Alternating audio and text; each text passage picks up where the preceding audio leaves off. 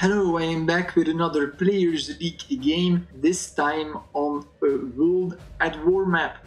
There are 43 players that are participating, and for this map we have made a different set of rules to avoid the situation that we had last time.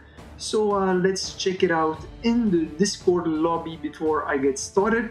So it's a 100 player map, players are anonymous. Random country selection, no peace period.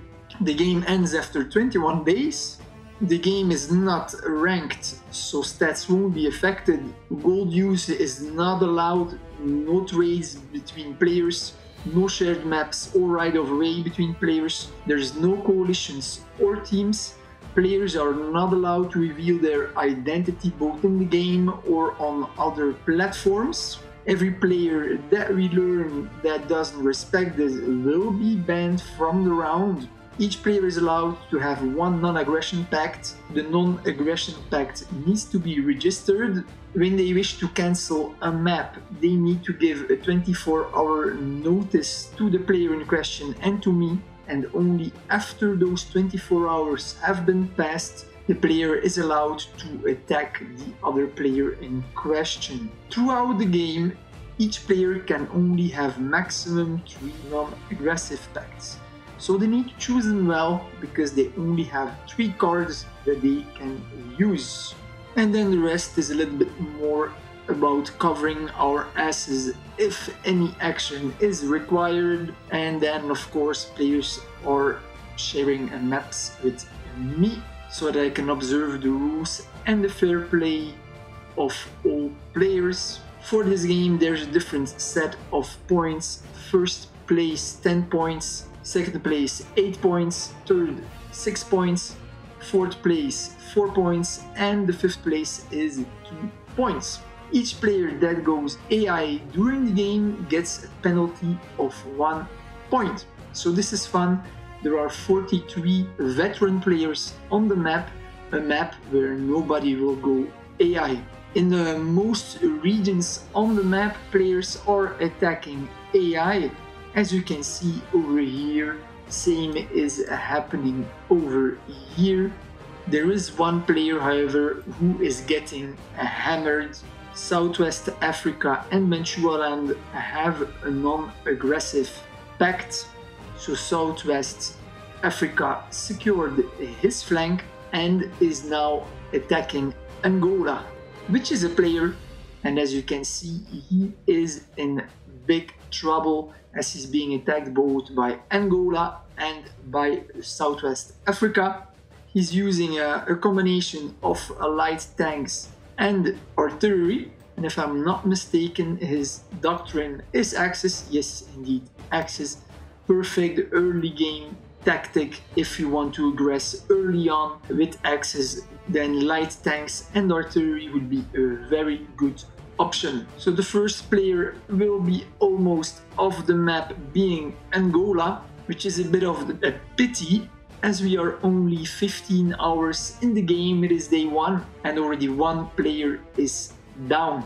Here also Upper Volta and Mauritania are in war. Players want to take out their neighbor as fast as possible before the threat becomes any larger. I'm very curious to see who will come on top of this. Here there seems to be only artillery in the game, however, and much less units than Southwest Africa had.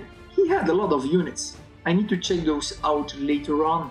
So it's mainly starting units versus starting units. Time will tell who is going to get on top in this battle. In Europe, Ukraine and Poland are at war.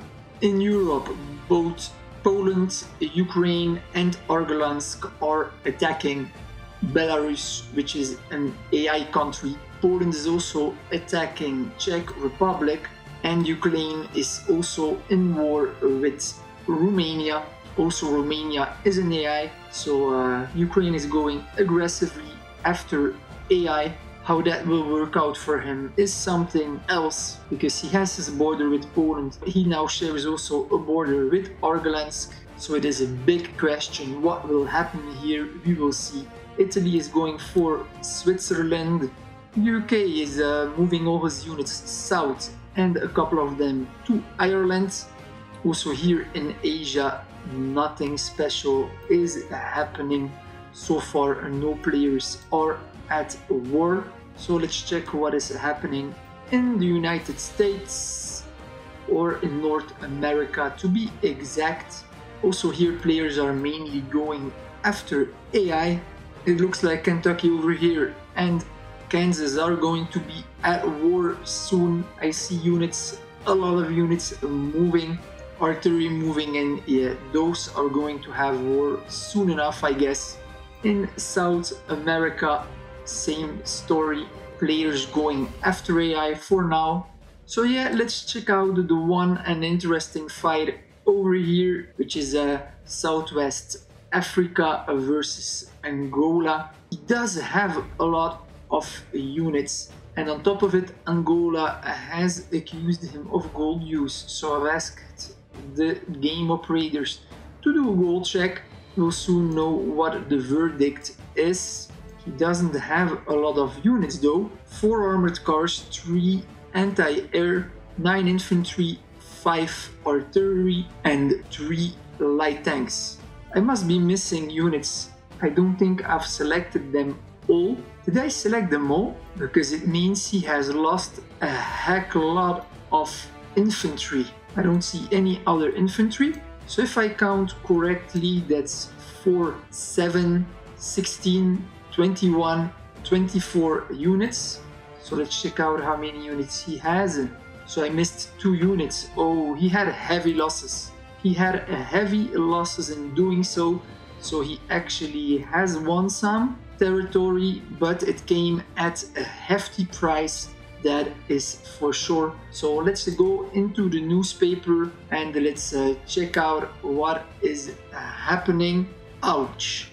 Yeah, Southwest Africa lost 11,000 manpower. I guess we know where those infantry went. He lost 1, 2, 4, 6, 7 infantry, 1 interceptor, and 1 armored car. That hurts. It's one of the main reasons why I always tell players to never blitzkrieg. Well, that is an advice I give to beginners.